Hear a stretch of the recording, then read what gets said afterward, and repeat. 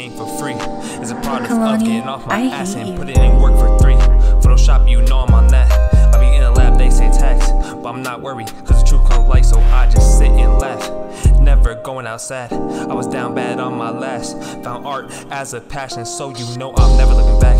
Now I'm counting some big racks, so you know they getting hella mad. Found a deal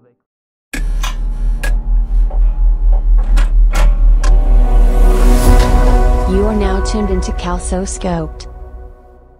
Yo, what's going on, y'all? Calsoscoped back with another video. In today's video, I'm going to show you guys a quick way that you can save your photos to make a time lapse slash a layer lapse. I don't know what you would exactly call it, but make your layers build up in a progression to your final product that you made from a Photoshop compilation, manipulation, poster design.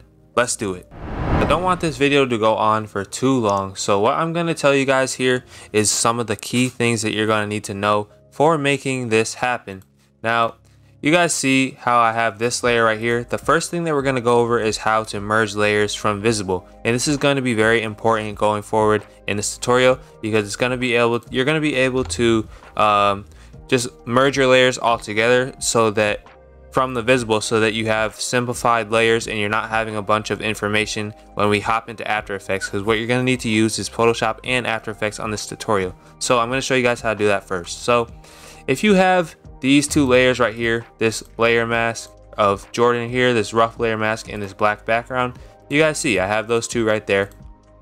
Now we could merge them together by holding down Control or Shift and clicking up to the second layer right here, holding down Control, and we click that, and then we press Control E and we merge that to just a layer, and that is condensed together. But the smarter way that I like to go about it in making sure that I have more control over my layers and backups just in case I need to go back is a shortcut that is Control Alt Shift E. Okay, and I'm pretty sure that Alt on Mac is Command, so we're going to press Control Alt Shift E and we're going to merge these from visible. This merges from visible, so Control Alt Shift E and this merges from visible. Now you guys see the thumbnail right over here. This is merged from visible, and now I cannot move this by itself. And this is really cool because we're going to bring this onto a different project, a different PSD, so that we don't have all this information stacked, because this is my whole project file right now.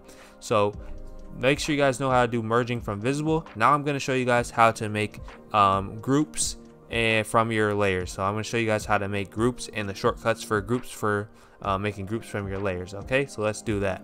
Okay, so I have this group, and this is going to be a group within a group, but it's just for demonstration purposes. Now, to make a group in Photoshop, the shortcut is Control G. But first what you have to do is obviously select the layers that you want to have in the group, right? So to select the layers that you want to have in a group, you can either press Control and then Control click to different layers that you want to have. But a shortcut is also Shift, and Shift lets you select more at a time. So understand that. Hold down Shift, you can select more at a time, or Control, you can select them individually. Now where this intertwines at and is really useful is when you use Control Shift, but then if you don't want any, if you just hold down Control then click out the ones you don't want, you can do that.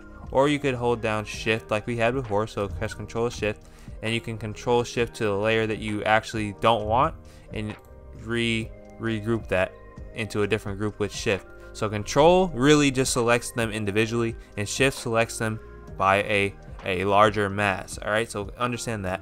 So Control G is to group them after you do that. So if I press Control G after I select some, it'll create a group right there that you see that group.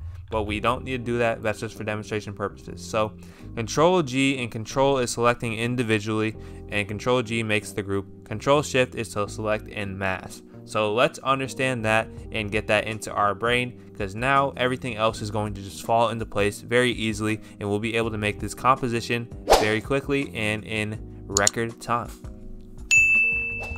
Alright, so now I'm on this group right here, and this is all my layers separated. This is not all my layers separated into their separate images, but this is a layer group with just actually all of my layers. So if you guys see, you guys are going to see me just getting rid of some things, and you guys see them go off. So if I get the bottom, it goes off. So I have everything just condensed and marked out to where it should be or where it was before.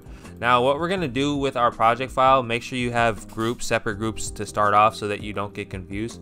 We're gonna work this all the way down to where we have our background, and it would take very long for me to show you guys the whole process, but I'll show you guys like why I'm taking all these off. So if I were to take all this Gotham stuff off and everything like that, this is so that I can condense this. So if I were to close this group and then we did the shortcut that we just had learned, Control Alt Shift E, we would be making a layer from what we have here. So we would be making a layer from what is visible. So now that is a layer from visible. If I were to turn this off just to show you guys, it's a layer from what's visible. So that is the key that we're gonna have to do for going through these layers that are separated. And if we were to add some stuff on, so say if I added some stuff back on and then press Control Alt Shift E on a visible layer, merge it from visible, now you see the difference between these two layers, right? Simple. So what you're gonna do is go all the way down to your background layer that you had first before you start adding anything on, and then we're gonna start just comboing till you get to the point where you get back to where you had your final image, and that is going to. And then what you're gonna do with all of these images that you had merged from visible is you're gonna name them in not alphabetical order, in order. So see how I have all these layers named in order? Well, they're not all in order, but I know that they are all building up from each other. So they all build up from each other, and this is the key. So we start with our background, we're building up all the way till we get to our final. All right, and then we'll go on to the next step, but build up all the way to your final, merging from visible. Control Alt Shift E. I believe that Alt is Command on the Mac. Correct me if I'm wrong and help the Mac users out. And then we'll move on to the next step. All right, so once you have held that step down, now we have this whole layer with our layers final. And what I'm going to do is move this onto a new document because there's already a lot of data, a lot of pixels all adding up on this document. So when you have this group, I call it layers F. This is my layers final. You're just gonna make sure you know your image size. So this is 1080 by 1350. So if you were to make a new document, you'd do the same size document with the same resolution, and you would just press Control C to copy the group. Make sure the group is closed and you have just the group, and then you would press Control Shift V. All right, Control Shift V, paste a group in place where it was. Right in place, and you will have it right there. Now I don't need to do this because I already have it for mine, but that is how you would do it. Control Shift V after copying the group, and you will have that to go. Now one other thing is, don't pay attention to these are just different camera angles and different zoom ins. I wanted to display it for after, but yes, name your layers in order. And also we're gonna save this as a PSD, so save that as a PSD. So go to File, Save As, save on your computer, and save it as a PSD in an area that you know where you're gonna have it, so that once we hop into After Effects and do the time lapse, it'll be easier to get done. So save that, and then we're gonna hop right now into After Effects. So let's go and head over to After Effects and see what it has in store for us. Alright, so now once we're in After Effects, you guys see I've already had a project from this, but I'm gonna do one again to show you guys how to get it done. So I would press on New Project. Okay, if you don't see this, you would hit the home button and it'll bring you to this screen. So New Project, boom, and then we're gonna hit New Composition. All right, and from this new composition, we're just gonna name it like Layer Lapse. We'll name it Layer Lapse or whatever, because that's what it is. And we're gonna set the duration to is that 30 seconds? I think that's 30 seconds. So, but I'm not really even sure. So we can change the duration after, but make sure you just have it on 1080 by 1350. The size of the document that you had for the Photoshop file. Frame rate is at 30, and then I'm gonna press OK. So this is at 30 minutes, but we will worry about that after, figure that out after. But I'm gonna show you guys how to import the PSD. So you're gonna go up to File, gonna go to Import, you're gonna go to File again, and now we're gonna import that PSD straight as it was, right? So MJ Gotham Glue Layer Lapse. So we're gonna double click on it and import it. Now when we import it, you're gonna retain your layer sizes and editable layer styles, yes. So press OK. Now you guys see that little thumbnail in the top left that lets you know that's where your composition is. We're not going to drag anything in yet to the timeline or anything like that. We're just going to double click on this layer lapse.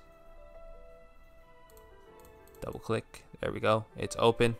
Now also what you're going to do is zoom out with your scroll wheel if it's too zoomed in or whatever have you. So now, yes, this is set to 30 minutes. And now I know this clip is going to be only around 1 minute.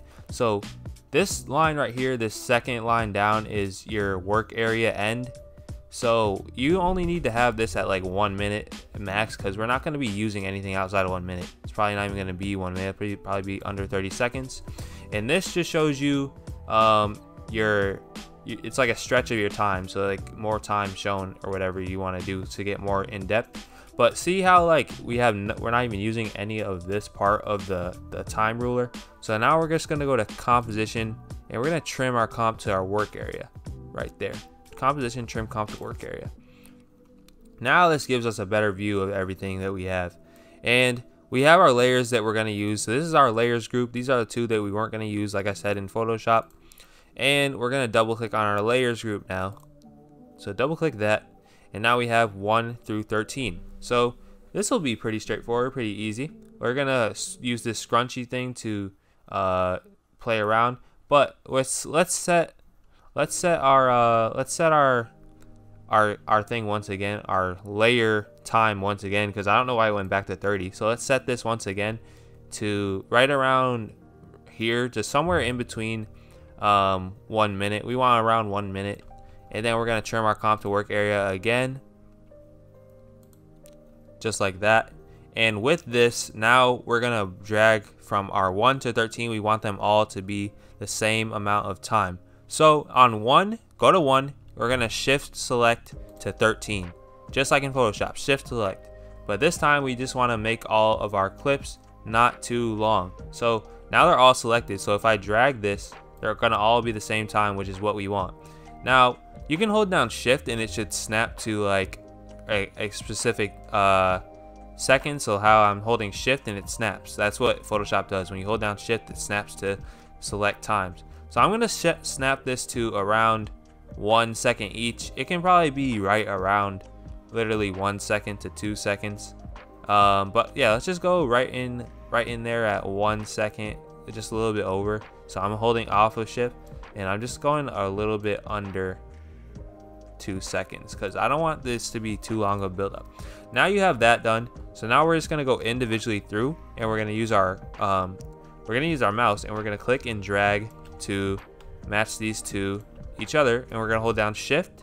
So this is snapping to the end of each frame. So each frame is going to play through and it's snapping. So make sure you are going from 1 to 13. Don't go from 13 to 1 unless you're trying to go backwards, which I don't know why you would do that, but maybe that's your style. But we're just holding down shift, and you see I'm getting this done very quickly, and I'm already done, right? So once you have that done, this right here where my cursor is, this is the playback, and this is in full resolution. I like to go to like third or something like that, just so it renders out quickly. And then you're just gonna press spacebar and view your work. So just view it really quick. Make sure it's all coming in the right way.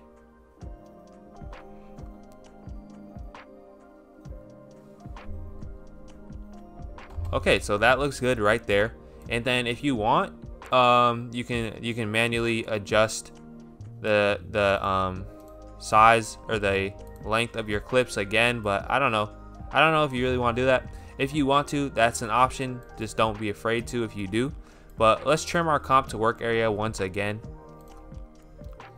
And I'm satisfied with how this looks. I like how it looks. I'm just gonna put my bar to the end of this clip.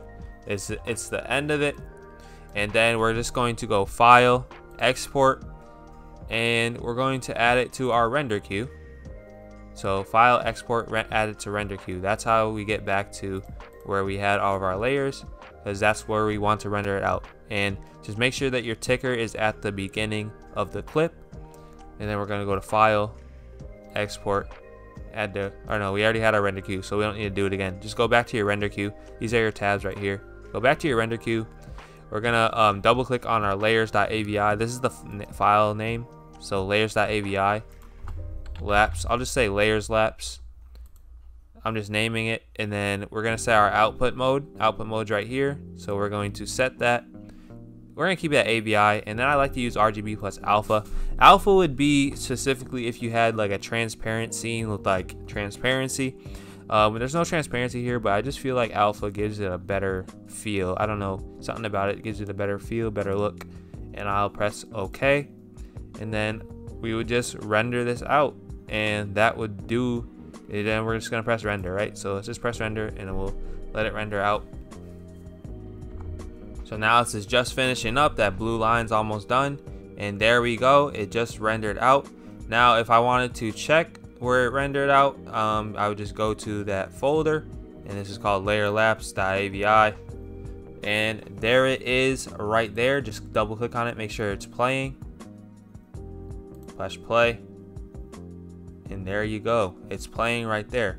Alright guys, so that's what I'm gonna break it off for right now in this video. I can show you guys how to add the music and the shakes and all those cool little effects that I added for the end product, but I don't want to add too much in one tutorial because we're already like reaching around 20 minutes, and I know how it is when a video reaches around that point, so I don't want to add too much here. So if you guys do want me to drop the next part of this video, I need 30 likes from you guys. Let's hit the goal of 30 likes, and I'll drop the next video as soon as we hit that milestone. But with that being said, man, I hope you guys enjoyed. I hope you learned from this video. It's a very simple technique, but I think that it's really good for portfolios and things of that nature, because a lot of times people think like manipulations or Photoshop isn't that hard. Like, bro, you're just putting pictures, blah, blah, blah, you know, but it really is a skill, really is a craft. So I think this showcases how difficult it can be, and how talented that someone needs to be, and just showcases your work for things like portfolios or other things of that nature, you know. So with that being said, it's gonna do it for the video. Thank you guys for tuning in, and share with a friend if this was enjoyable and it helped you guys out, or it will help you out in the future. And show me your time lapses or your layer lapses. And with that being said, man, stay scoped. Until next time, I'm out. Peace.